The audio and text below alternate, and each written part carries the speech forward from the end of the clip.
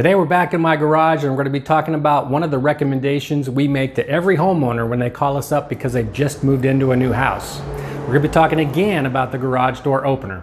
I'm Robert with ACME Locksmith and you're watching Locksmith Recommended. Now what we're not going to be talking about today is that big security risk right here. I talked about that in another video where I show you how I actually bypass the whole garage door and get into the house in about 10 seconds. You'll notice how short mine is cut here. You need to cut that or remove it. If you don't know what I'm talking about, watch that video. I'll put a link to it right here. There, wherever YouTube lets me put the link, I'll put a link to it. Be sure to watch that. But today we're going to be talking about the garage door opener itself. When you first bought your house, how many garage door openers did you get with it? One? Well, that's a problem because every garage door opener comes with two. So if you only got one, that means one is out there floating around. Also, modern cars actually have garage door opener buttons built into the mirror, so they could be programmed to open the garage door. So even if you got two remotes with your garage door, you don't know if the previous owner's car can open up your garage or not. So it's very important, no matter what your situation, to clear out all the remotes in the garage door opener, wipe them all out, and then add the ones in your possession back into the garage door opener, and then add any vehicles you have back into the garage door opener. And that's what we're going to be talking about today. All right, so here we are at the garage door opener. Now mine happens to be a Wayne Dalton opener, but they're all very, very similar. Now on the Wayne Dalton series, which I believe now is all owned by Genie, it says program. And the first thing you're gonna start to do is you want to look for a button. This button is here that either says program or learn. Those are the two most popular.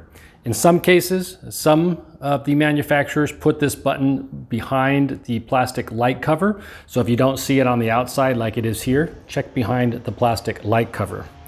Now here is a remote that is set up and works with my opener.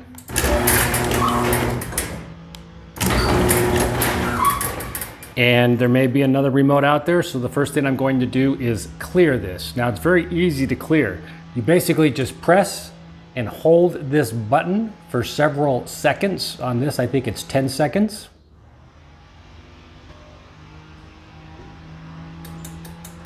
And as soon as you see that light go out or flash like mine did, that means you've cleared everything out of the garage door opener. So clearing it is very easy. The button no longer works. Now you can see that it's actually receiving the signal from my button, but because it's not programmed into my remote, the garage door is not functioning. Now to add this back into my system, you just press this for about a second. My light comes on that tells me it's ready. I hit the button. It's accepted programming. This one flashes to tell me that's accepted programming, and I can just hit the... and I'm back in.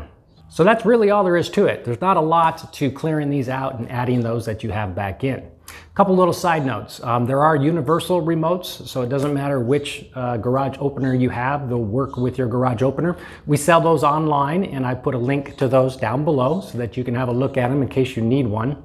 I'll also put links down below to several of the more popular garage door openers. So if you do want some more specific directions for yours, I'll have links to those down below as well.